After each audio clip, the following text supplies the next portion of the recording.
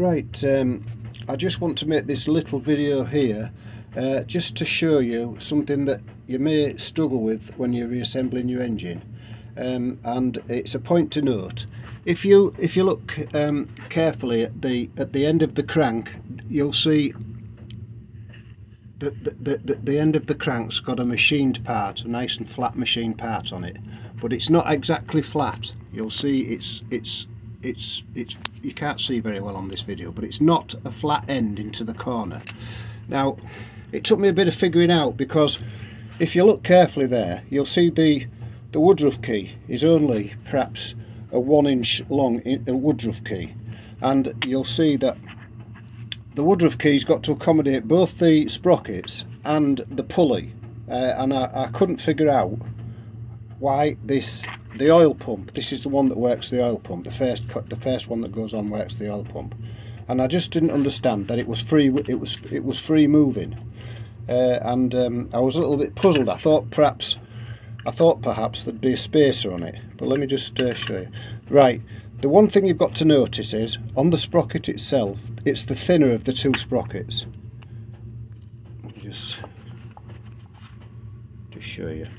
There's a thick sprocket and a thin sprocket, right? And you'll also notice that this sprocket, they both look the same this side, they've got the serial numbers on them, but you turn them over the other side and you'll see one's a flat sprocket and the other one's chamfered.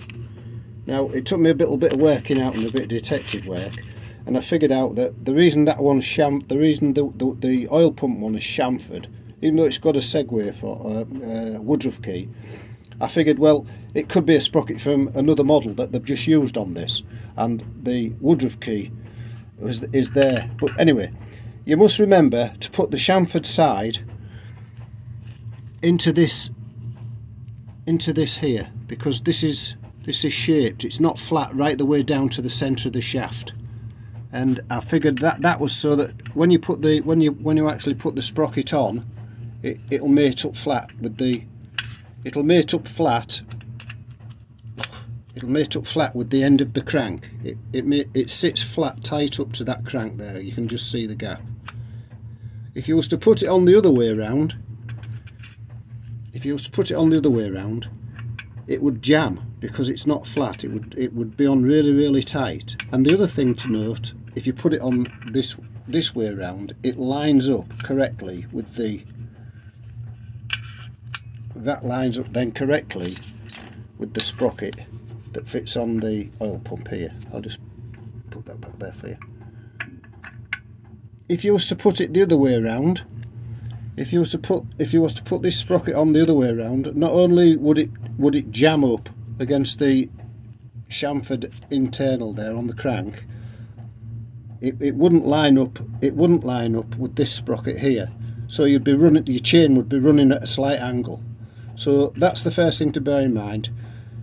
Put it so that the chamfered side points inwards into the sprocket there, onto the cam, like so. The second sprocket that goes on, I found that both the serial numbers point outwards, by the way, if they're the correct way around. The serial numbers there, and I'm assuming that these sprockets also fit a different vehicle, because if it was turned that way, you'd see several marks, and the only reason I can think of those marks is to do it in increments for timing the engine up. But in this instance, those don't apply, because if you put the sprocket on that way, then your timing chain that drops down here, if you had it on the wrong way around, it would be too close to that, and it wouldn't line up with the top pulley, with the top crank, with the cam pulley at the top here. So you must remember that both the sprockets go this way on. And the other thing, while you're doing these sprockets, you'll know you've got them correct. You'll know that you've got them correct. I'll just turn this around for you, because you'll find if it's the right way, you'll see that a good indicator, like I used when I was trying to work out which way around they went, you've got to make sure that sprocket's lined up with this here, so that can only go one way. If it goes the other way, the chain will not be running parallel. so you'd get sprocket wear. And also your second sprocket would not be lined up with the feed, the oil feed for the chain. It wouldn't line up there. So that would be your indicator that you've got everything right. Because if there was both the other way around, if you put that sprocket on first, because you've got to try and think how it would be assembled.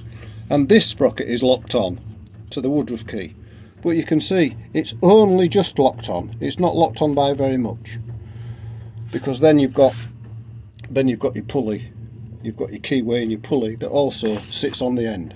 So when you pull this together without the timing cover, and I'll show you guys what I mean. You have to excuse me, the poor amateur video-ish, I'm afraid, but that's the way it goes when you. But I'm just trying to make it a bit simpler for you to. When the pulley's on,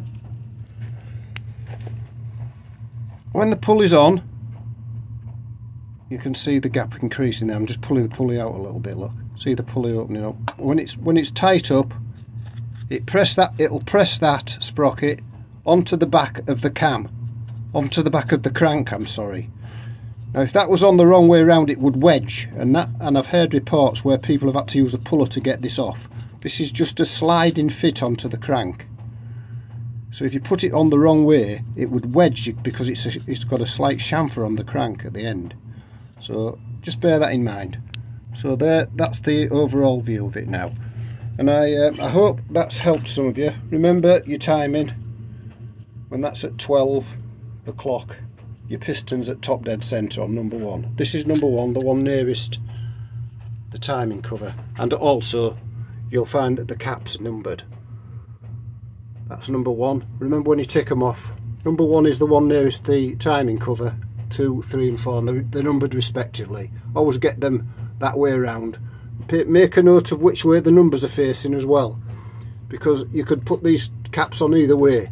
You want to be putting them back on the way you took them off, so note which way the numbers go as well. Look, your engine might be different. Your engine might have the caps the different way around, but make sure you put them back the same. So that's another little video. I hope it's been of help. I should have made it before I assembled it, but just to help help anybody who might get confused like I did.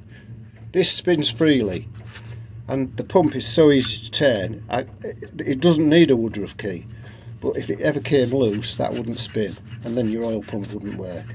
But the pressure from the crank bolt pulls that towards this, and it locks it all up. So thanks for watching.